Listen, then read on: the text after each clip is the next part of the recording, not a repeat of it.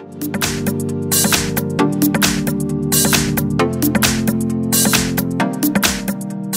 I have VIVO V3Max, and let me show you how to add Google account and how to enable the Google backup on the following device. So at the very beginning, let's open the settings, scroll down and choose here the more settings.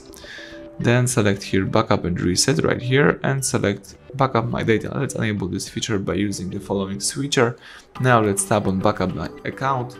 You need to add some backup account. So it's also important to have the internet access right now. Let me check out my Wi-Fi connection. Wait a second. Let me enable my Wi-Fi and let me connect to my Wi-Fi.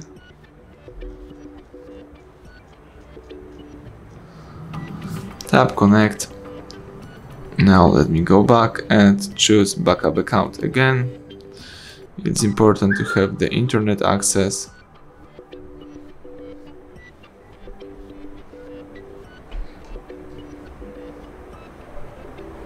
Alright, now the phone is checking info. Let's wait for the sign in Google account. And here you can do it in two ways. You can create a new account or use the existing Google account. So in my case, let me use the existing Google account. Let's enter the email. Alright, here you need to tap next right here. Let's enter the password.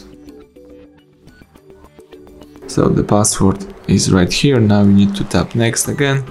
And let's tap I agree to terms of service and privacy policy. Tap I agree, the phone is checking info. And here let me leave backup to Google Drive enabled and let's tap accept one more time. That's it. You just enable backup my data and add necessary backup account. So everything went well. Thank you for watching. Please subscribe our channel, leave thumbs up under the video.